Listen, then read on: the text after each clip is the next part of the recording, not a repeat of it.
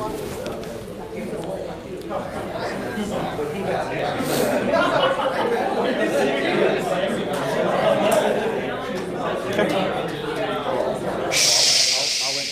introduce you. Okay, very good. Okay. All right, welcome, ladies and gentlemen, to our discussion today on the constitutionality of Obamacare. I'd like to take a moment to thank you all for coming, and this kind of turnout is what's going to be able to propel FedSoc to continue to have future events, especially in this kind of forum where we can discuss and somewhat debate and hear multiple sides and multiple facets of legal issues so that you can get fully informed and then make your own decision as to what you believe is the right or legal thing to do in a certain situation. That being said, I'd like to introduce our two distinguished guests today. On my left is Professor Josh Blackman. And a little bit of background on Josh for those that haven't seen his ubiquitous presence. Ubiquitous. Oh the boy. Speaking circuit or on the blogosphere. Oh boy.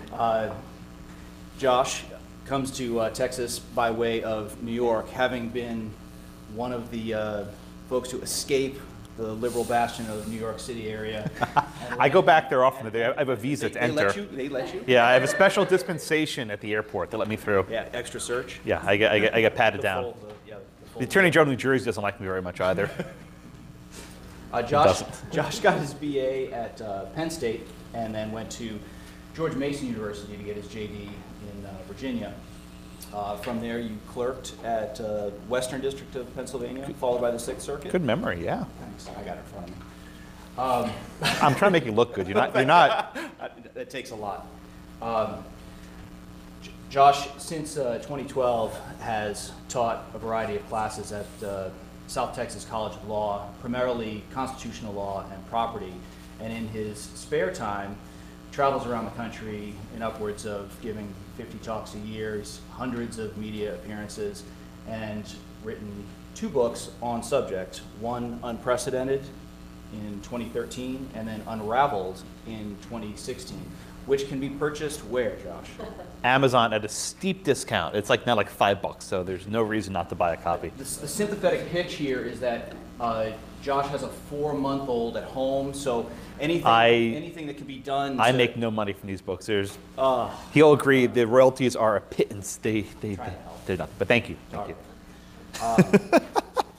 Well, thank you for being here, Josh. Thank you so much. It's a pleasure. And then following Josh's presentation, we have our very own Professor Omar Dajani. And as most of you already know Professor Dajani here, but I will give a little bit of background on Professor anyway.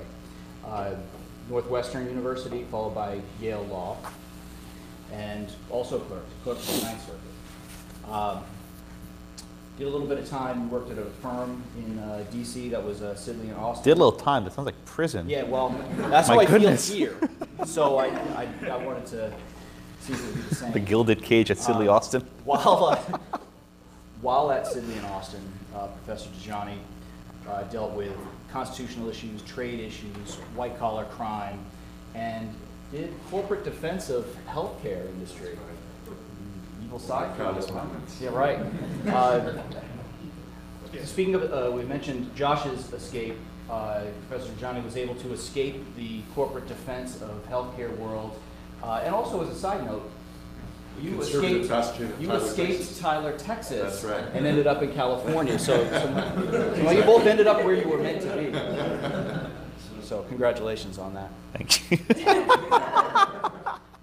I love this intro. Intro is usually pretty boring.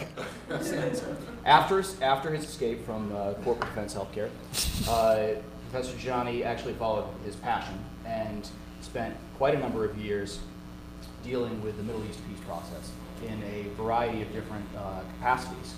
He was a member of the Palestinian Negotiation Support Unit, and then also went to the UN, where he served on the Middle East peace process, both in New York and Jerusalem. Since 2012, when Professor McGeorge, 2003 rather, Professor Dajani joined us here at McGeorge, and also had stints teaching both at Hastings and the American University in Cairo. Currently teaches my constitutional law class, contracts, and then a variety of classes on international law, which we are very appreciative of to have here. Without further ado, I'd like to hand off to Professor Blackman. Thank you so much. The topic today is Obamacare unconstitutional. And you may ask yourself, wait a minute, Josh. Didn't we already do this, right? Didn't the Supreme Court already resolve the constitutionality of Obamacare back in 2012 when you probably were all in like high school or something, right? Why are we still here, right? Why have we not written 2 and almost 3 books on Obamacare? This is the law that refuses to die, that refuses to go away. The challenges and attacks on this law have been nonstop for basically a decade. So my goal here today is to walk you through the current challenge to the Affordable Care Act, where it is, where it's headed, and what the Supreme Court is likely going to do. Our story really has to begin back in 2012 with NFIB versus Sebelius. This was the Supreme Court's big Obamacare decision. If you want to spend $5 on a hardcover book, you can read my book Unprecedented, or I'll just describe it for you here. As many of you recall, Chief Justice Roberts cast the deciding vote in NFIB. Okay? And he had a couple important conclusions that are often not well understood. So the first part of Roberts' opinion says Congress can't mandate, right? Congress can't force people to purchase health insurance, right? That such a mandate goes beyond Congress's powers under the Commerce and the Necessary and Proper clauses, right? So that's the first part. If I had stopped reading there, I would have been really happy. But he then went on to the next part.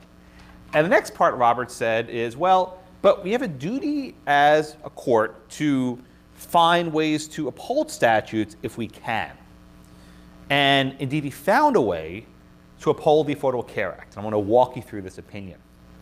Roberts said, first off, we agree Congress can't make you buy insurance. But what Congress could do is impose a tax on you if you're uninsured. Now, Roberts said, this is not the law that Congress passed, right? Congress didn't actually enact a tax on going uninsured. But they did something that's very similar to that, right? The law imposes what it calls a penalty on people going uninsured. You pay this penalty with your income tax return. The penalty is based in part on what your taxable income is. This penalty generates revenue, which the IRS collects. Everyone your taxes by Monday, by the way, April 15th coming up, right? All of these facets of the penalty resemble a tax. And here is Roberts' key move. Roberts says, we have this duty to uphold laws, and because we can read the penalty that enforces the mandate as a tax, we can uphold the law. And be very precise. Roberts did not hold that the mandate was constitutional. He didn't say that. What he said is, I will read the statute as if there is a tax on going uninsured. The bottom line of NFIB is Roberts said is we don't have to resolve the mandate of the Constitution. The constitutionality of the mandate because the law can be upheld on other grounds. That we uphold the penalty as if it were a tax, and therefore there's no constitutional problem. Okay, that was a Roberts holding. I'm not here to argue about it. I can come back maybe another time and do that. But that was Roberts' holding. That worked for 2012. And it was somewhat precarious in my mind. I'm thinking, okay, so long as the penalty resembles a tax, then it's constitutional. And I actually did some work on this. I thought, well, there's some places where, California in particular, where the penalty will be higher than other places. And maybe the penalty becomes punitive in California. And these other sorts of things which didn't really matter. But it was sort of a side project. Fast forward to 2017. President Trump comes to office. And both the House and the Senate are controlled by Republicans. Every Republican for the last decade has said repeal and replace, right? And actually, you had a bill passed the House that wouldn't have done either of those things, but would have at least modified the ACA in substantial terms. Didn't work in the Senate. Senator McCain, if you remember, put his thumbs down, and that was thumbs down to a repeal and replace effort. So then the Republicans regrouped. And they did it in an unlikely place. The tax cut bill, right? The Tax Cut and Job Act of 2017 was passed in December of 2017. This bill did a lot of things. I am not an expert in tax law. I won't even pretend to explain to you what it did. But there was one part that I do care about. One aspect of the Tax Cut and Jobs Act said, we are reducing the penalty, the ACA penalty, from about $700, give or take, to $0. Okay, more time. The penalty was about $700. The tax bill dropped it down to $0. That's all it did. Okay, they didn't have the votes to repeal the mandate. They didn't have the votes to repeal anything else in Obamacare. All they did was cut the penalty down to $0. This is significant, right? Because now if a person goes uninsured, they don't have to pay a penalty, right? A lot of my students during the Obamacare years decided to go uninsured. They thought it was a better decision, and they would just simply pay the penalty every year. It was cheaper than buying insurance. Smart or not, I'll let you guys decide, but it was a decision people made. Now, there is no financial consequence if any of you decide to go uninsured. Okay. That's a policy matter. Healthcare, not my issue. I'm here to talk about the Constitution, I think.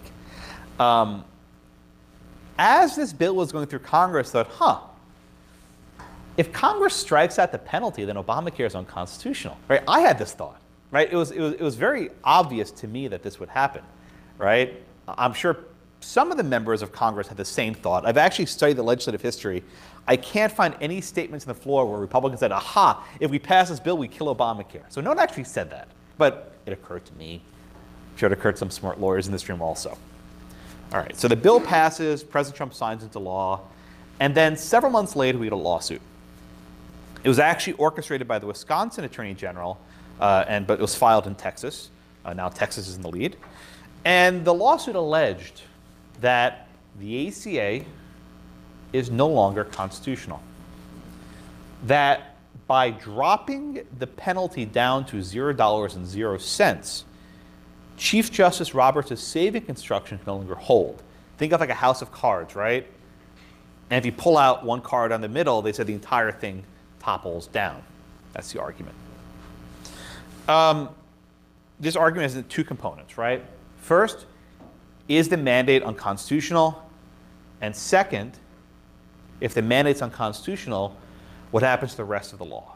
And that's where I want to focus most of my time on today. The first question, I think, is actually a lot easier, right? I'll put aside standing for a minute. I might come back to standing later. No one even usually cares about standing, but I can do that later if you want. But let's just talk. Standing is not sexy. You want to look at the merits, right? Thank you. I'll do standing later if you want. Let's talk about the merits for a minute. Roberts' opinion laid out certain what I call guardrails. He said, I can construe the ACA penalty as a tax because it meets certain criteria.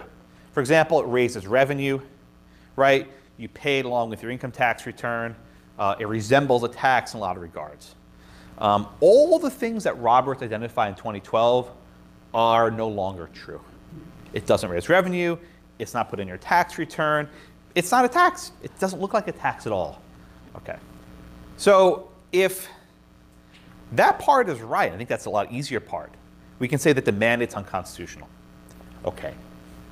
If the court were to declare the mandate unconstitutional, just the mandate, it wouldn't have much of a practical significance. I think there's some effect, but nothing huge, right? But the other part of the Obamacare challenge is a little bit bigger. Let's talk about severability. Severability is a weird doctrine in the law, right? Usually when you challenge, say a statute has 5 sections, and you challenge section 1, and the court says that section 1's unconstitutional, the court says we will declare section 1 unconstitutional, and that's it. But severability is a little bit different. It goes like this. It says, well, if Congress was involved, and you told Congress, we're going to strike out section 1, would they still have enacted sections 2, 3, 4, and 5? And the courts basically have to imagine this fake congressional debate that never happened, right? Of how Congress would have treated an incomplete version of the statute without section 1 of the law. I'll give you a gross example that's a lot easier to understand. Let's say you have a gangrene toe, right? Your toe is infected. What's the remedy? Well, maybe you can amputate one toe. Maybe you have to amputate two toes. Maybe the entire foot can't exist. Maybe you have to amputate below the knee. Maybe the entire leg has to go. Or maybe it kills the patient, right? When you have something bad in a statute, it can operate in bizarre ways. So the question is, how should the ACA operate in the absence of the individual mandate? And there are four possible doors to go through, and I'll go through them one at a time. Door number one, you kill the mandate and you only kill the mandate, nothing more. Right? This is the most simple approach. And again, the effect of doing this would basically be not much because people aren't paying the penalty anyway. Okay, door number two, you kill the mandate and then you kill parts of the ACA. Now, the parts you have to kill are actually fairly popular. The most popular parts of Obamacare are the protections for sick people. This is what's known as guaranteed issue and community rating. Right? These are the pre-existing condition protections. Guaranteed issue says that the insurance companies have to issue policies to everybody who wants to buy one.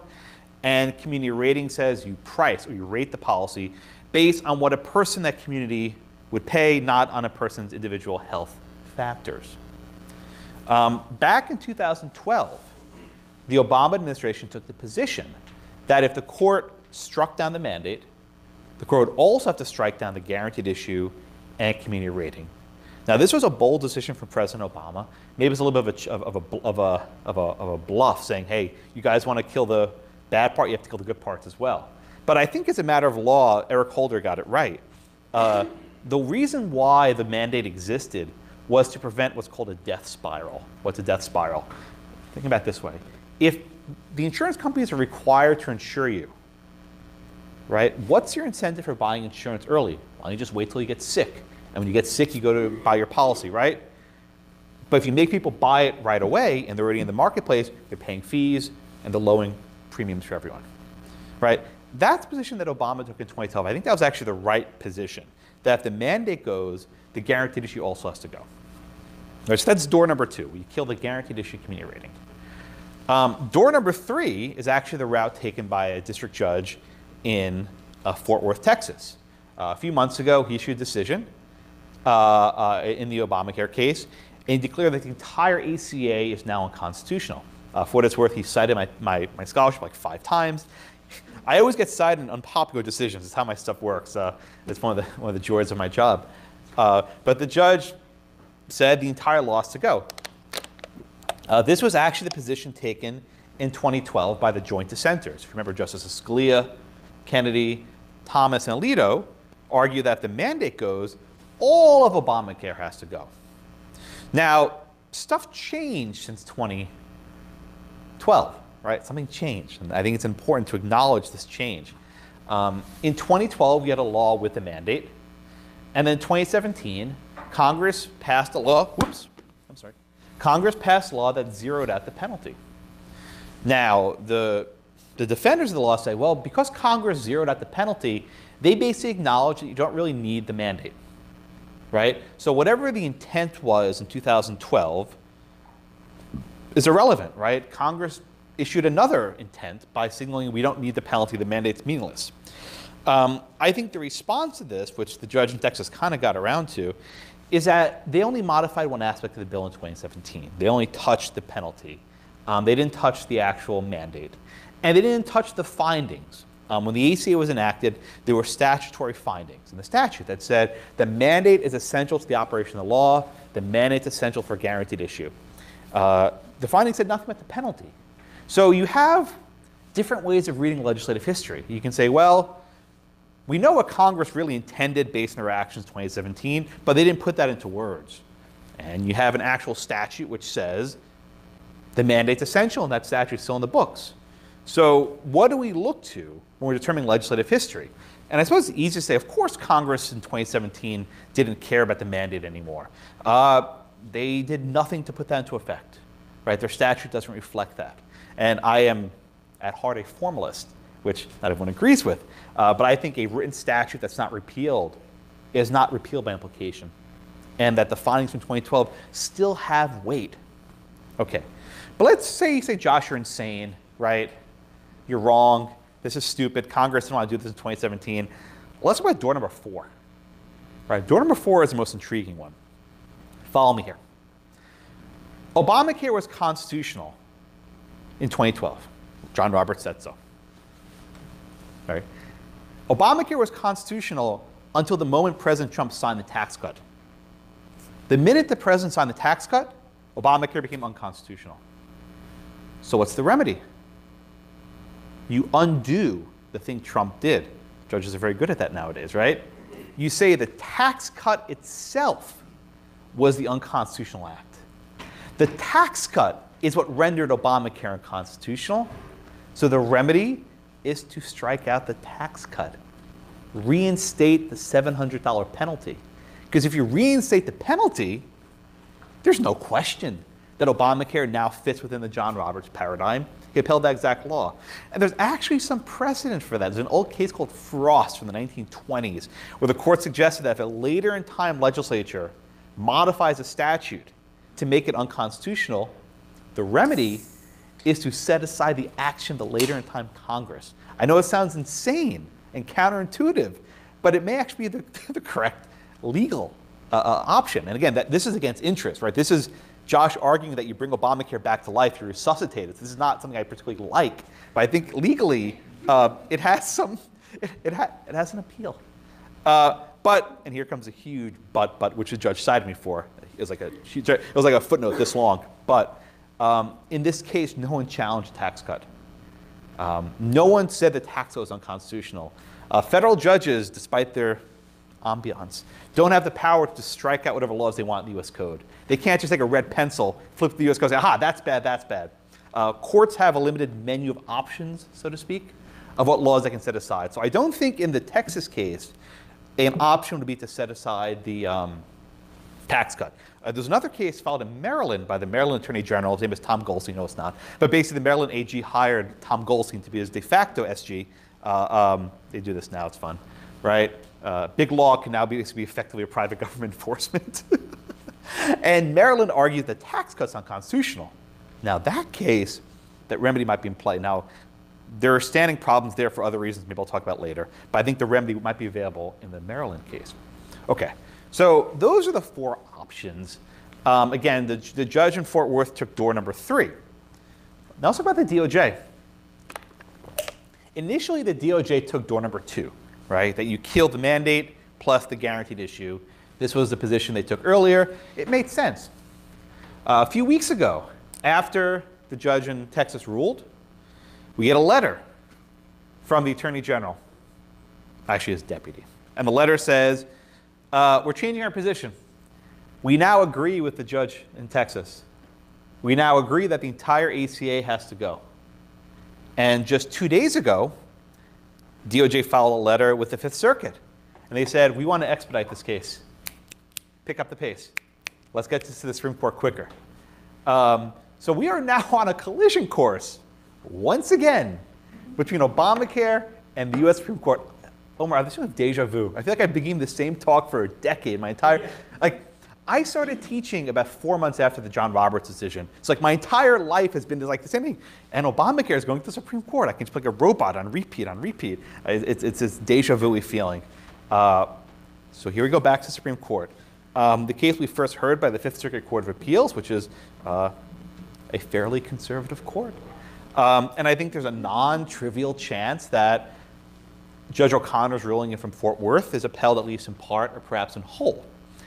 And if my math is right, and Omar checked me on this, if we get a decision by the fall, summer, fall, I think we're able to get Supreme Court to review it by maybe March or so, which would mean a decision on this by June of 2020, right around the time of the National Convention, a couple months before the election. So you can see where I'm going with this, right? It's been widely reported in books by Joan Biskupic and others that Chief Justice Roberts had a strong desire to keep the Supreme Court out of the headlines in the 2012 election, right? He wrote his decision shortly before the Obama-Romney election. And if past is prologue, as it usually is, if history repeats itself, which it does, I think there are many reasons why Chief Justice Roberts would not want this case to be in the headlines so close to a presidential election. The Supreme Court can probably duck the issue, right? If the Fifth Circuit reverses and holds that the Obamacare law is fine, then I think the Supreme Court will just deny review.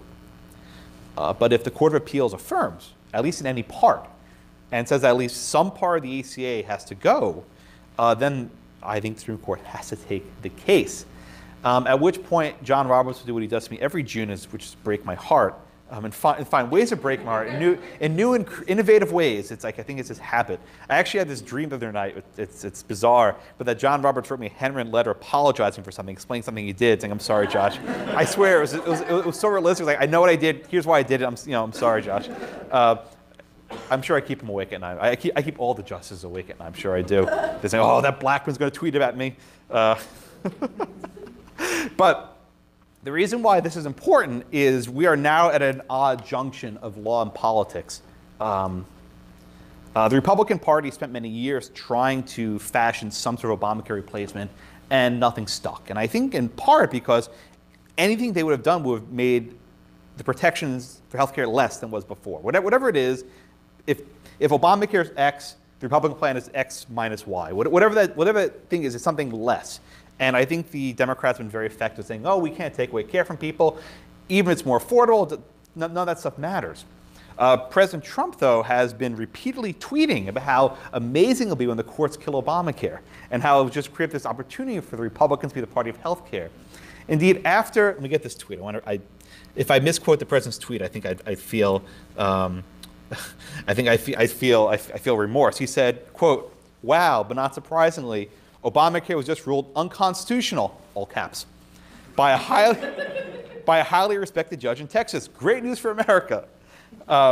Next tweet, a few minutes later. "As I predicted all along, Obamacare has been struck down as an unconstitutional," all caps, "disaster," exclamation point. "Now Congress must pass a strong," all caps, "law that provides great," all caps, "healthcare and protects pre-existing conditions. Mitch and Nancy get it done." So these were his tweets shortly after Judge O'Connor's decision. And he's recently tweeted, "Well, Supreme Court kills Obamacare, we'll be the party of healthcare," and it goes on and on.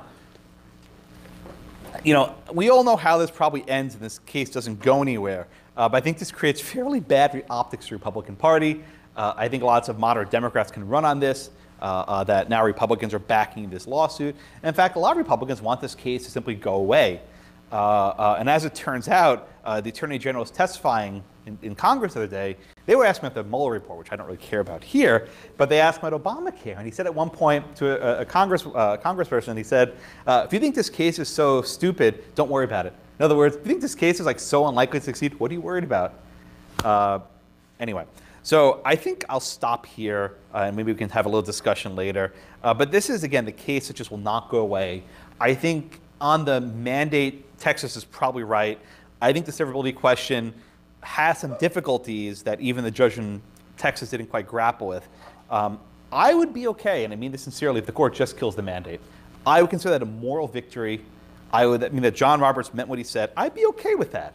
Beyond that, I know this sounds, you don't believe me, but I think I'm still on the fence. I think it's a hard question. All right, I'll stop here, turn it over to my friend, and we'll take some questions later. Thank you all so much.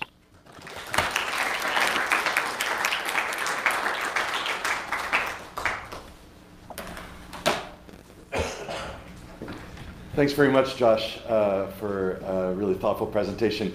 If you all haven't had a chance to look at Josh's website and blog, I really encourage you to do so.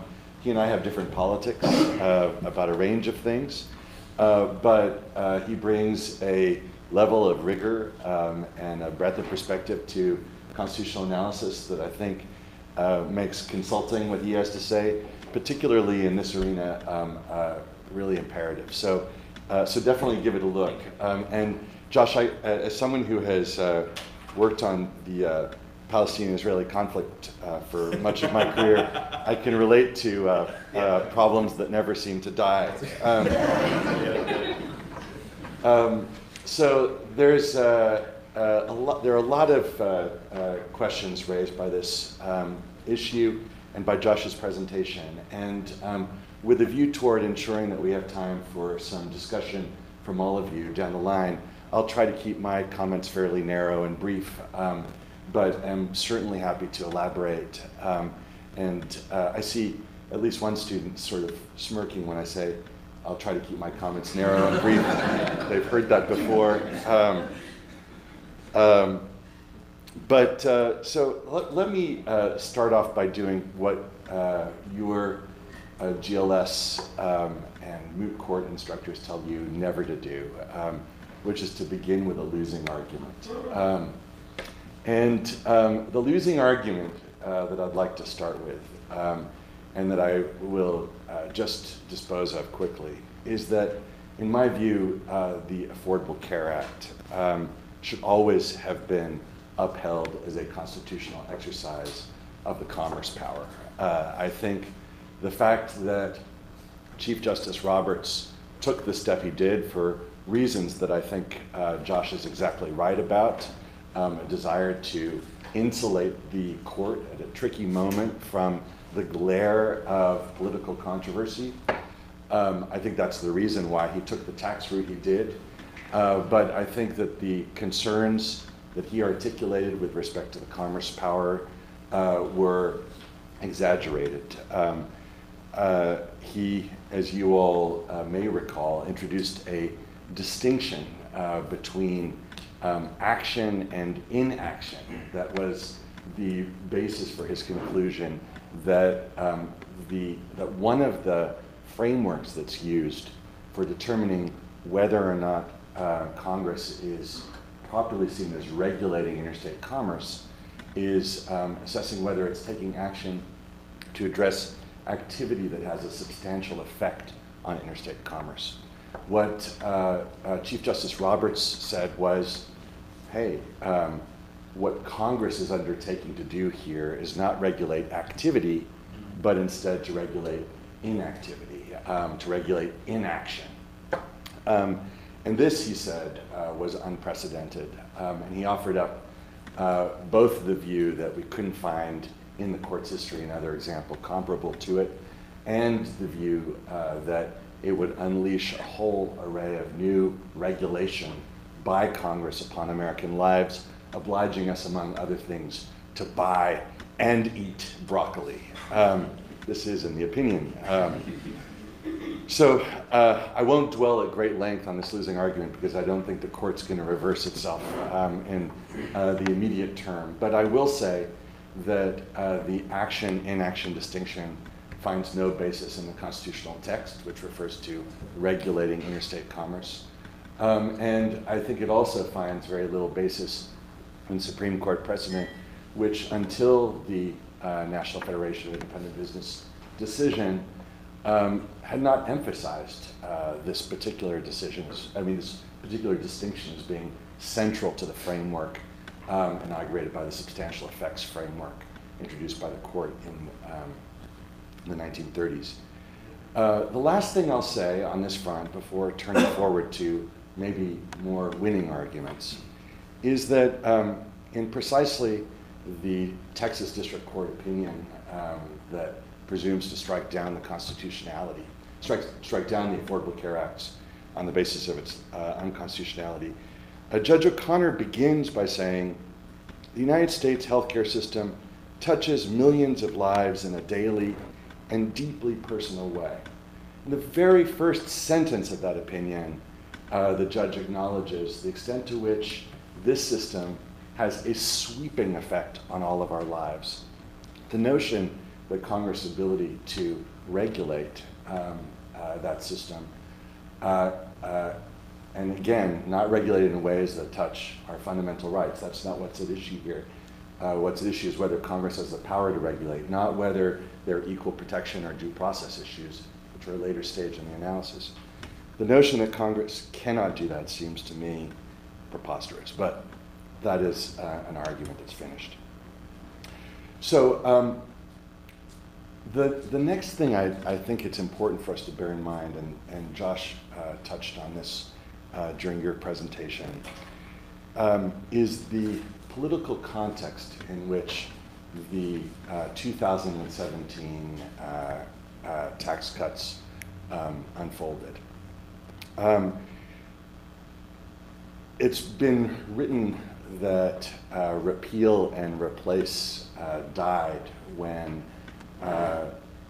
Senator McCain failed to cast a vote in support of it. But it's also been the case that repeal and replace has been supplanted by torture and disfigure as a strategy for responding to the Affordable Care Act. And we need to bear in mind as we think about the case that is going forward and as we think about constitutional doctrines like severability, which I'll come to, we need to bear in mind the political context in which the attempt to repeal Obamacare was effected. There was a sweeping Republican majority that was well positioned. It believed to repeal a piece of hated legislation, but found over time that aspects of that legislation were not only not hated, but cherished by the American public. They understood that it was going to be incredibly politically costly to repeal aspects of Obamacare, particularly the pre-existing conditions provision. And so they took the decision instead to lower the penalty to zero, which had very substantial implications as far as our federal budget, in which they figured at best could be a political win without any really difficult consequences like repealing pre-existing conditions might have had, and at worst might even result in the circuitous repeal by courts of the Affordable Care Act. To my mind, if there is any reason not to take the approach that the judge in Texas has taken, it is because at a level of political theory, putting aside our constitutional law, it strikes me as an incredibly problematic approach for the legislature to hand the hard decisions, the politically fraught decisions, over to the judiciary, which is not accountable in the same ways. If the legislature felt that repealing Obamacare was critical, then it needed to do the work of getting enough votes to do it. All right, two more issues, and then I will open the floor to all of you. One issue which Josh just touched on, and which I'll also just touch on, but which is, I suspect, going to be very important once this gets to the Fifth Circuit, and also potentially once it gets to the Supreme Court, is standing. Remember that we now are dealing with a zero tax if one fails to comply with the individual mandate. If I fail to buy insurance, what happens to me? Nothing.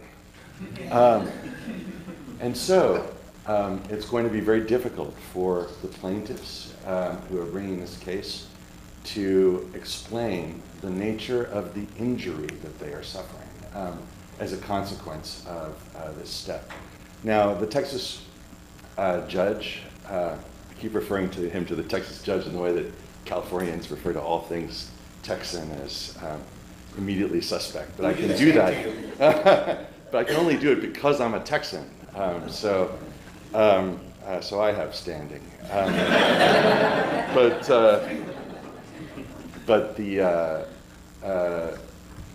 the Texas judge circumvented this by, Judge O'Connor circumvented this by suggesting that there might be sort of a deep compulsion, nevertheless, to buy insurance. I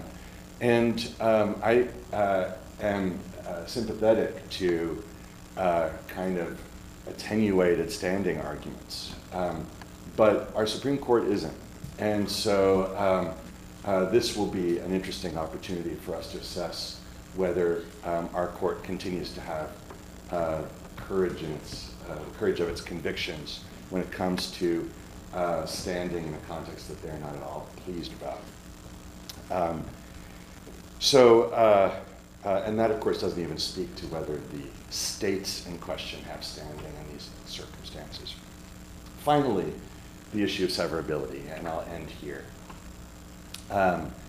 I think that it's important to bear in mind what is the touchstone of severability analysis, which is legislative intent. So what we are asking is, did Congress, if we could put ourselves in Congress's position when it adopted a particular provision, if it could have made the choice of whether, once it made a change, if it could have, I'm sorry, I'm not speaking very clearly here, let me say this again. Once Congress has the sense that a particular provision has become unenforceable, it's got to take a decision about, sorry, let me say this again. The third time is the charm, right, Josh?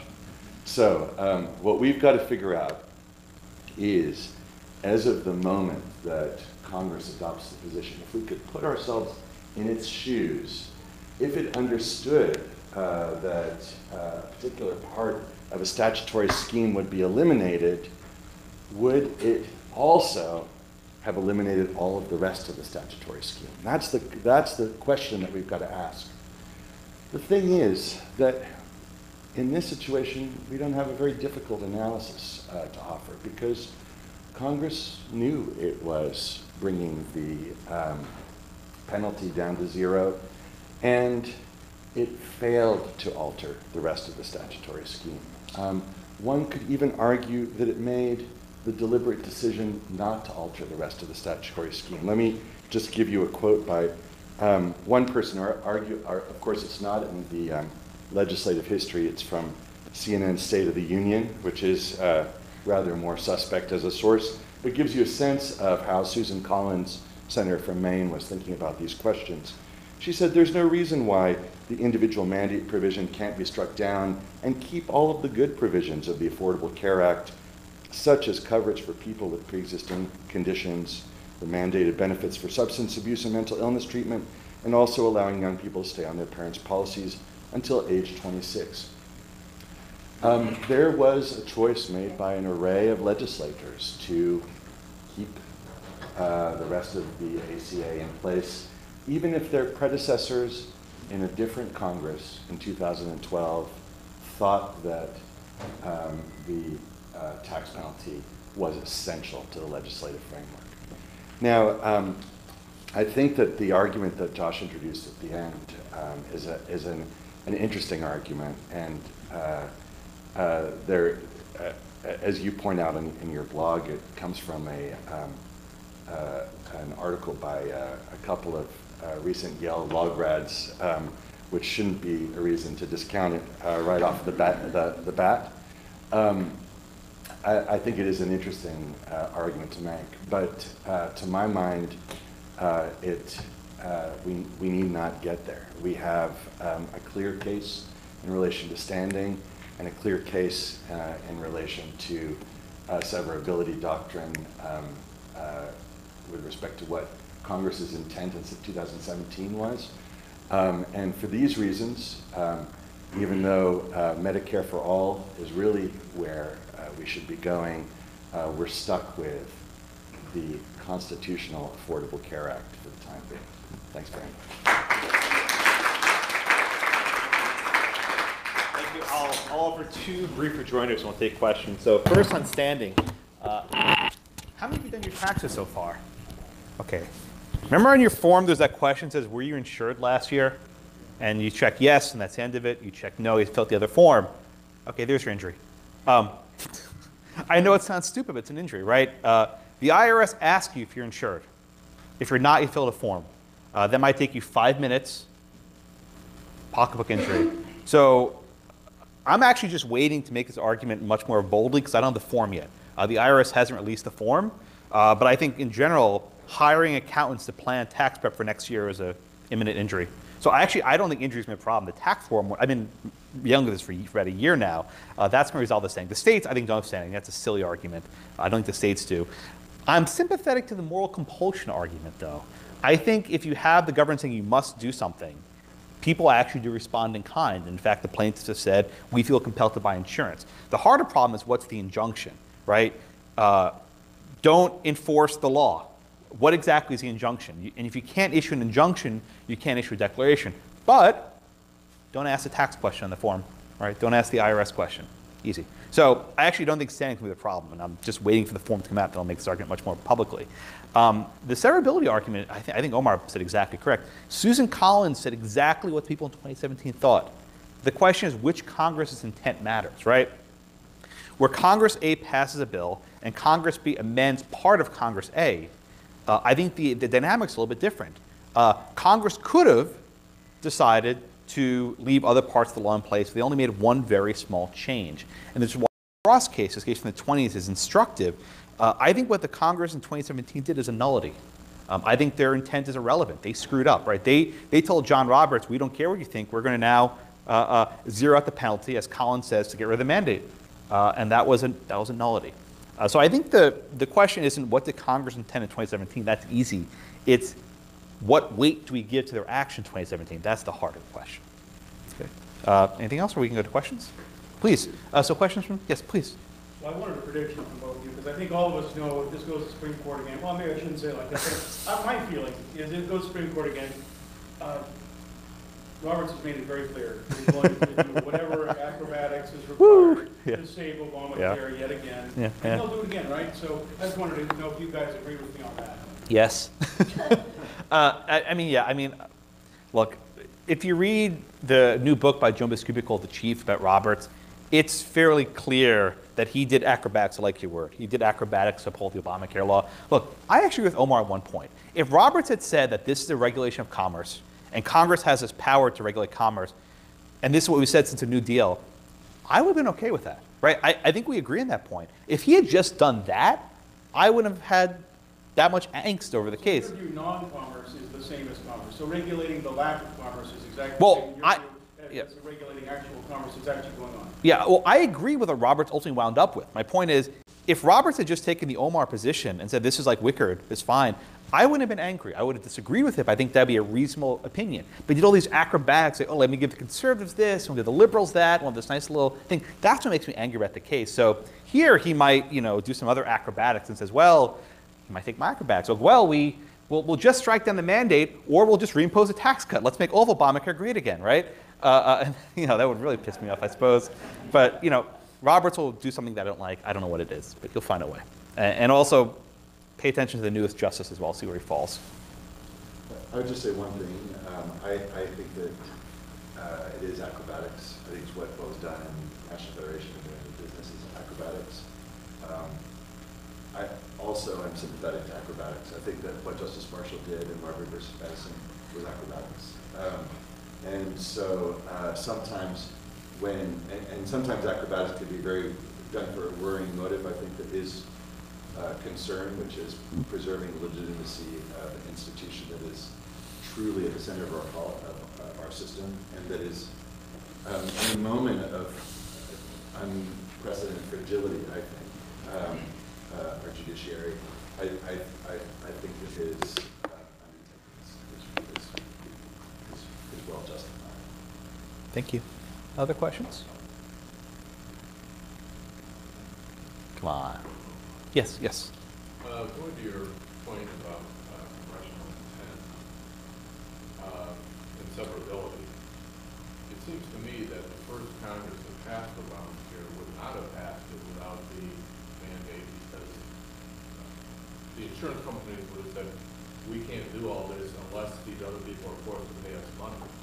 So the first Congress, it seems to me, would have agreed that it couldn't be severed. I think that that's right. I think that there's a very good chance that the 2012 Congress would have said none of this works unless we've got this provision. And the 2012 Congress was also was on the receiving end of a lot of advocacy from insurance companies saying, none of this is going to work unless this is done. Yeah. However, you can imagine a scenario. Let's say that what happened between 2012 and 2017 is that Congress introduced findings concluding that indeed this isn't critical, that asking people to do it is enough, or say that the insurance companies said, you know what, we have made other practical arrangements here. This is not critical for the rule to go forward. What we would focus on is what was Congress thinking in 2017? Because the state of opinion in Congress has shifted between 2012 and 2017 about what's necessary. We would necessarily need to focus on 2017 in order to ascertain whether this particular provision is important. Now, Josh makes I think, an interesting argument about whether it's important as a matter of form for Congress then to remove certain findings from the legislative history to say, hey, this is no longer what compels us to take a particular approach. But I suppose that one of the reasons I'm not a formalist in this context is that so much of the political process has famously been analogized to is like a process of sausage making. To ascertain the sort of complexity of intentions in sort of animating the 2017 step, I think is a difficult undertaking. And so the best that we can do is say, hey, what have they left on the books? And in terms of the operative provisions, and not focus overly on the fact that the findings change. Agreed. I mean, this is why I think it's a formalist, non-formalist argument. If Omar's correct, and we can look at the general gestalt, right, the sense of the Congress, then yeah. If I'm right, and we have a it's not actually in the legislative history, it's in the statute. The statutory finding's still there, and they didn't repeal it, and they didn't even try to repeal it. How do you reconcile that? So it's, how do you then divine legislative intent for severability? Let me throw one more curveball out there. Justice Thomas had an opinion last year in a case called Murphy versus the NCAA on severability. And Thomas made a point which I hadn't really considered before. He says, if you have standing to challenge provision X, then the court only has jurisdiction to declare provision X unconstitutional. Right? That the court can't strike down parts of the law affecting hospitals and drug manufacturers. You don't have standing for that. If Thomas is right, then our entire severability doctrines got turned on its head, because then the court could only kill the mandate and nothing else. But again, if that bleeds over, I think First Amendment overbreadth is in trouble. I think there are a lot of consequences of that I haven't fully thought out. But the Thomas opinion is worth considering. Always, you don't have to agree with Thomas, but his opinions, you always have to take them very carefully.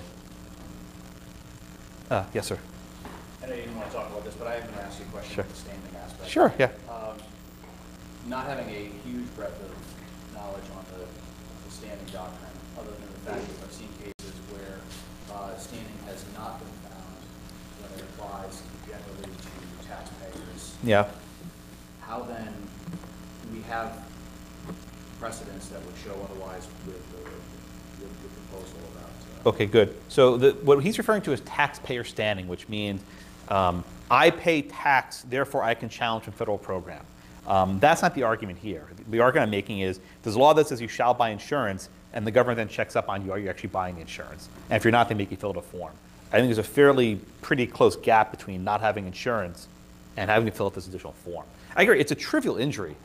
I did a debate on this at Penn. He says, well, it's a soft injury. Okay, fine. But I think it's an injury in fact. And it's possible I'm wrong. Maybe they'll cut the question out next year, and that's entirely possible. There's no reason to, right? Well, there's reason not to, and I'll tell you why. There's an individual mandate and an employer mandate, right? The employer mandate means you must provide insurance to your employees. Let's say I work for Company X, and Company X says, I gave Josh insurance. Then I fill out my return and say, no, I was uninsured last year. Someone's lying, and they can investigate. In other words, they need that question to enforce the employer mandate. What's the status of the employer? It's in effect for larger companies. Not in effect for everyone, but it's in effect for larger companies, right? So in other words, they need that question to double check the employer mandate, which is why I don't think they'll get rid of it. But I'll be very gentle with this, because if I'm wrong, then I'll withdraw my argument. I think the more compulsion one's a much shakier position, and I think we're on the same page. The state standing, I don't think it's going to work. I do not think it's going to work, which is why Texas added private plaintiffs, which I think was. Yes, in the back. Could you comment on some of the procedural irregularities in getting the ACA passed? Oh my God, where do you want to start? I would just like to. Anti-injunction act? Oh my God, don't even. Okay, so. All right, so let me start with the losing argument, right? The ACA we have was never meant to be the final version of the bill. And let me just start right there. In 2010, if you remember, there were 60 Democrats in Congress, in the Senate, which means they can break a filibuster, right? Nothing could stop them. On Christmas Eve of 2009, the Senate passed what's effectively a draft version of the bill. And the idea was, let's pass this now, get all of our members on record, and then we'll send it to the House where Pelosi and others will make it much more precise and much better, right? Okay, so they passed this bill December 24th, knowing it would probably come back to them with amendments. Ted Kennedy had died over the summer. Scott Brown, a Republican, won the special election in Massachusetts. The Democrat lost the majority. Therefore, they can no longer break a filibuster. So the bill we have now, the Obamacare bill we have now, was a draft. It was never meant to be final. And why is that important? Because the penalty to enforce the mandate was passed was called budget reconciliation, meaning you don't need a filibuster-proof majority. The reason why the Republicans were able to kill the penalty in 2017 was because of how it was passed in 2010 without a filibuster majority. But that's also important. The mandate was passed with the filibuster majority. The penalty was passed without it. So Republicans in 2017 could not repeal the mandate without having a filibuster-proof majority. In other words, the procedure of why this law was enacted gives rise to this challenge in my severability position. Not what you're expecting, but there it is. I could talk about the ACA procedure for hours. I mean, someone mentioned the Tax Anti-Injunction Act. Could the budget reconciliation process be used in this fashion? There were lots of irregularities. Anyway, they lost. Okay, other questions? Yes, in the back. Yeah, there seems to be a shifting of responsibilities and verdicts for a lot of the laws that have passed in the United States for the past 50 years. You mentioned the legislature should have just drafted the appropriate statutes because they couldn't. Now that the courts are trying to do their thing. Why is this happening? Can you prevent this from happening in the future? Oh boy, Omar, you want to take a stab at that one? You're much more veteran than I am in this one. I think that, gosh, why is this happening? I think that to some extent it's a function of the polarization in our political institutions. And so when we are dealing with circumstances in which it's not just the case that there are very deeply held opposing views, but that the sort of mechanisms for preserving civil deliberation and sort of meeting the middle have been encumbered. And there are a whole array of steps that have been taken over the last number of years, and for which both parties can be blamed in part. That it becomes very difficult for the legislative process to move fluidly, to get to a point where we can say, okay, let's come up with a concept, let's get the opposition to cut it a bit, let's make changes to it, but at the end of the day, wind up with a law that is better than, I mean, maybe not as good as what we hoped, but better than none. These days, you can hardly make law. I mean, one of the great best examples of that is the immigration process, because of the politics. And so we end up obliged to process the legal framework that we've got already, to jerry-rig it to fit changing needs. And sometimes that ends up sort of being handed to the courts and the courts sometimes take that on with excitement, and other times, as in the case that we were discussing earlier, Justice Roberts say, if we are not careful, then we are going to be burned by this very hot political higher than for any country level. How to address this? To my mind, is to embrace moderates, to not assume that people at each end of the political spectrum necessarily have the best answers, and to put pressure on our political leaders for sort of civility. But that's easier said than done, especially when you feel strongly about whether your kids are going to get health care or you're forced to eat broccoli. Buy broccoli, not eat it, but buy it. Buy it, that's right. I think you have a due process problem to make you eat broccoli. That's true. That's true. I think it might violate the 8th Amendment to make you eat broccoli. What's that? Violates the 8th Amendment also. Yeah. It's very unusual. It's true. Force feeding. I think maybe one more question? No? Thank you all so much. I appreciate it. Thank you so much. Okay, thanks everybody for coming. Best thing we can do if we want to have talks like this in the future is to continue to support FedSoc. Join us on Facebook. Join us on Facebook. Look for our stuff, and I also welcome, as does the rest of the board, ideas for talks, because we can search out not only Josh Blackman, but any number of different speakers on different topics nationwide. How many speakers we got? Oh, there are hundreds. Yeah, so This is 250 or so that are really have the available. And if there's any members that are part of the judiciary locally, they are also welcome to be added to the list if not listed on there. wonderful. So bottom line is, you want to hear about it, we can talk about it. So thanks again for coming, and thank you both to Professors so much. Blackman and Professor John. Thank you.